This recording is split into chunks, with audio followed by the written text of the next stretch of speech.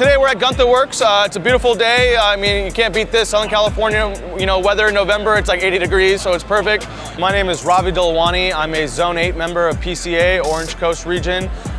This is a 1982 SC, fully customized, fully restored. The whole ethos of the car was to mix, you know, modern technology, make it look classic, but really just, you know, 2021 frontier stuff that you've never really seen before. Kind of give it like a 73 RSR type feel.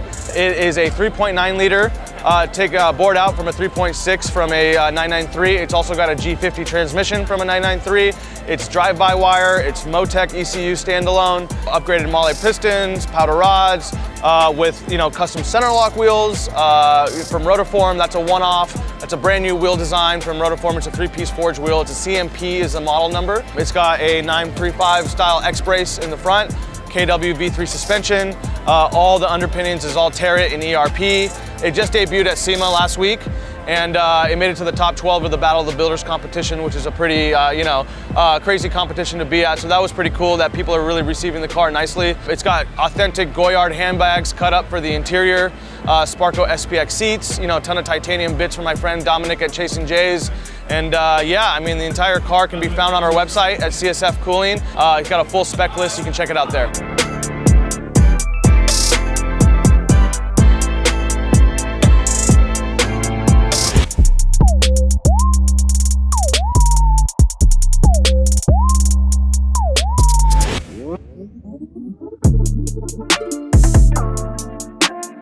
My name is TJ Russell, and this is a 1991 C4 Cabriolet. I have a big love for off-road, spent a lot of time Glamis, out in the desert, and at that time, this was about 6 years ago when this whole, I guess, idea kicked off. And the Safaris had just gotten pretty big. Lee Keen was, you know, a couple deep in those, and I was just really inspired by them, and I thought they were sweet, and I wanted to take it to the next level. It's like, you know, upgrade all the suspension, full cage, custom body kit, max it out to really make the most capable off-road 911 that we could. I guess it's more of an unlimited version of a Safari, but custom suspension throughout, custom arms.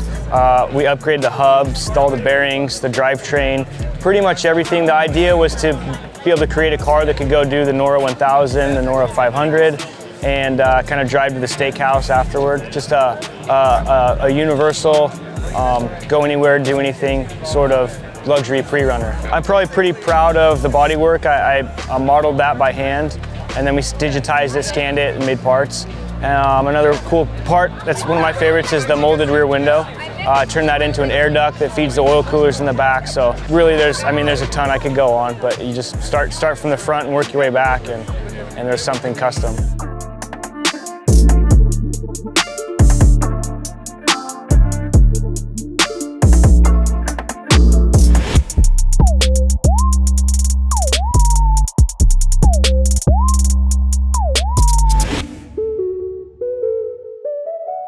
Gary Scott, I'm from the Grand Prix region here in Southern California.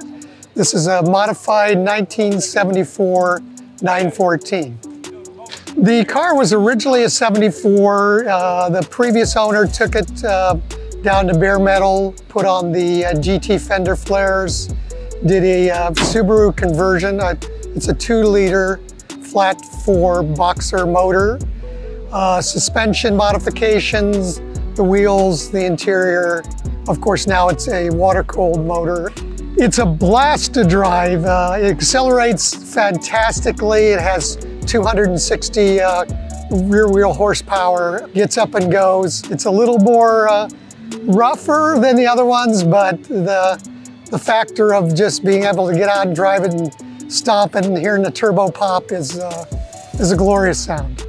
It's painted actually a factory Lamborghini green, which was Verdi Ithaca green, which was a factory color back, I believe, 2007, 2008.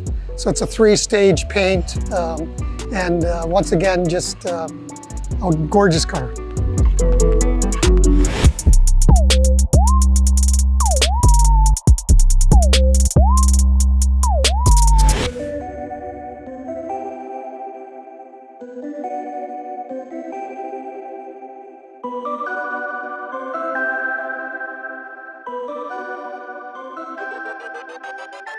Hey guys, I'm Lorenzo Strong with West Coast Customs. I'm the Vice President of Sales and Brand Partnerships, and I had the amazing rare opportunity to showcase our Porsche 911 here today at ÜnStock in Huntington Beach. So this car started out as an original 911S. The 911S was not as desirable to the client that we built this car for, so he wanted a reimagined RSR RS tribute. So we took the best qualities of each one of those cars and made a street-driven, very desirable looking car that you can get in and drive on your weekend drives, or if you just want to take a run through the mountains.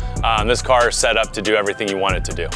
To make it drivable, we wanted to go with a stock Porsche platform and then enhance it a bit. So we took a 993 factory engine.